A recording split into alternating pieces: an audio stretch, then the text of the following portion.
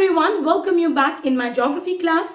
I hope all of you are doing well. So what new we are going to discuss today? Today we are going to discuss about the uses of minerals, why do we need to conserve the minerals, and how can we conserve the minerals from the chapter Mineral and Power Resources of class 8. In the earlier videos, we have already discussed about the types of minerals, the processes by which we can extract the minerals, and the distribution of minerals in the world. So now let us know about the uses of minerals. Now minerals are used in multiple ways. We can say minerals have multiple uses. They are very important part of our life and they are important for the development of a country and the development of a society. So let us see what are the different uses of minerals. Minerals are used in many industries.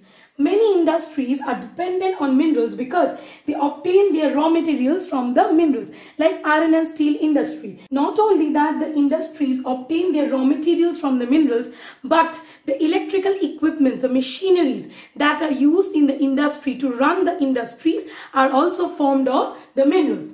Now the minerals which are used for gems, that means the precious stones, the gold, diamond, all are usually hard, and further they are used in jewellery. Like we wear gold jewellery, diamond jewellery, so all those are made up of minerals. The next mineral, which is another important mineral, which is used in everything from coins to pipes. Like we have the copper coins, in the electrical equipments, everywhere we use copper. So copper is another metal which is used in everything, and it is another important mineral that is used from coins to pipes. The next mineral that is very useful is silicon. Silicon is used in the computer industry, like the silicon chips, which is obtained from quartz. So silicon is very important, which is used in the computer industry, and it is another important mineral. The next important mineral that is used is aluminium. Aluminium is obtained from its ore bauxite, and it is used in automobiles, aeroplanes, bottling industries, that means the bottle industries, in kitchen cookware, in buildings, in everything we use aluminium. The vessels that our mothers used to cook, it is made up of aluminium. So aluminium also plays a very important role in our daily life. Like in kitchen cookware, in buildings, in automobiles, aeroplanes, everywhere we use aluminium. In fact, other minerals like salt, which add flavors to our food, graphite, all are very important minerals which we use in our day-to-day needs. Like salt, we use in our day-to-day life. Without salt, obviously food cannot become tasty. Graphite, which is used in pencil, it is another important mineral. We also consume calcium, iron, which is very important for the growth of our body. These are also minerals. So minerals are important, which have multiple uses, which are not only used in industries or in making jewellery or in kitchen cookware, but in our everyday life also the minerals are very important. Now, as we can see that minerals has multiple uses. From where do we get the minerals? We get the minerals from the earth crust. We all know that minerals are unevenly distributed and the minerals are not available in abundance amount. That means they are limited. But our needs, the rate at which the population is increasing, the demand for utilization of the minerals, are they limited? They are not limited. Constantly they are increasing. So as they are increasing but the minerals are available in a limited amount, it is very much important for us to think about the conservation of minerals. So now let us know that why do we need to think of the conservation of minerals and how can we conserve the mineral resources. So the question that comes to our mind is, why is there a need to conserve the minerals? Why do you need to conserve the minerals? The minerals are available in limited amount. So they are not available in abundance, they are limited. The minerals are non-renewable. These minerals are non-renewable resources. That means with more use of these minerals, a time will come that it will get depleted, and as it will get depleted, it will take millions of years to form back again. So we can say it will take millions of years for the formation and concentration of minerals.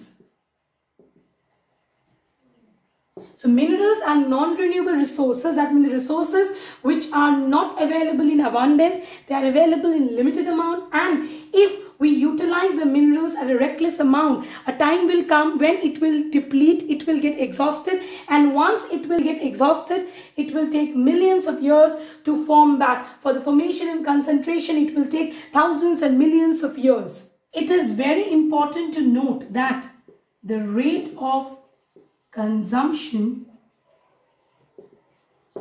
of minerals is much faster than the rate of its formation. That means the rate at which the minerals are formed are much slower than the rate at which the minerals are consumed. So we can say there is an imbalance which is formed between the rate of consumption and the rate of its formation. As we know that there is a huge demand of minerals, the demand of the population is not limited, but the minerals are limited, and also it takes quite a long time to form back again, to get replenished. So it is important to understand the need for the conservation, because the minerals are utilized in such a rate that at that rate the minerals are not formed. So we can say there is an increasing gap between the rate at which the minerals are formed and the rate at which minerals are consumed. In such a way, if we are going to consume the minerals, a time will come when we will lack mineral resources. Our future generation will not get the opportunity to use the mineral resources. So it is important to think about the conservation of minerals. It is important to think about sustainable use of the minerals so that it can fulfill the demands of the present generation and also can be available for the future generation. So now let us know what are the ways by which we can conserve the mineral resources. Now let us know how to conserve the mineral resources. Conservation of mineral. The mineral resources can be conserved by following the 3 R's. Now what do you mean by the 3 R's? It means to reduce, recycle, and reuse. We can reduce the use of minerals, like in the process of mining, we will see that a lot of minerals are wasted. So we can reduce the wastage of minerals through the process of mining.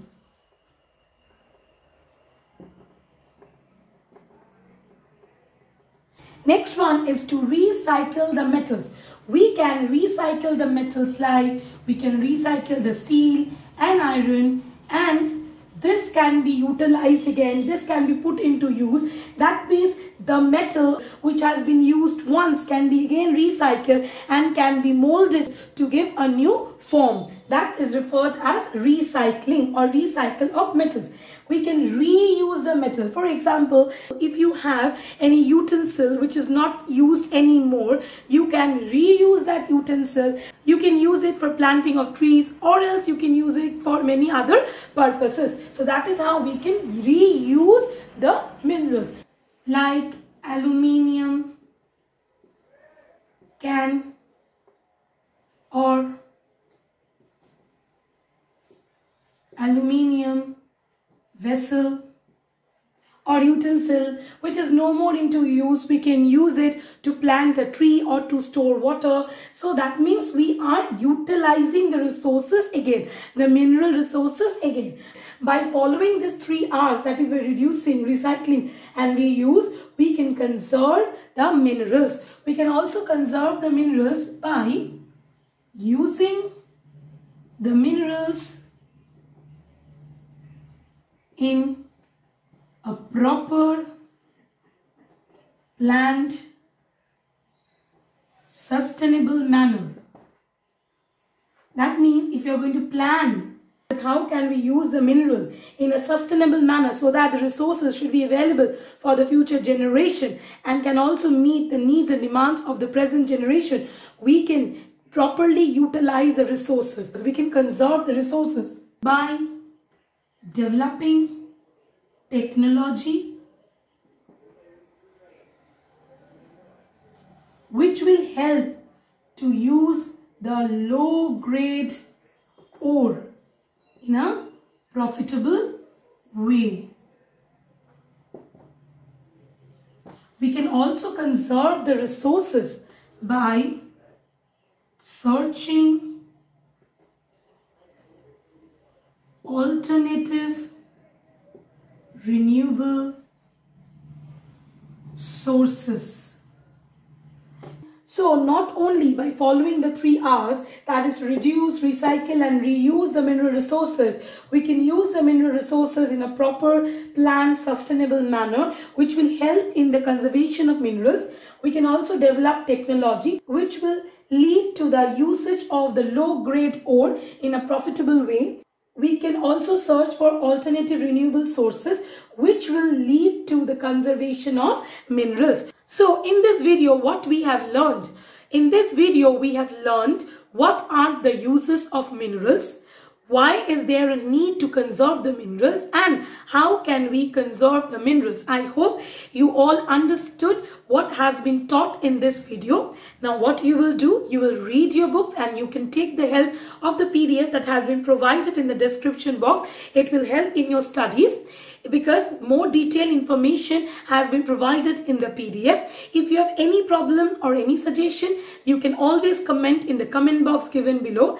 If you like my video and if you feel it is worth watching, do share it with your friends and don't forget to hit the like button. If you have not subscribed my channel yet, do subscribe my channel and hit the bell icon to get the further notifications on my upcoming videos. Stay tuned. I will be back soon with a new video on a new topic. Till then, take care and stay safe. Thank you.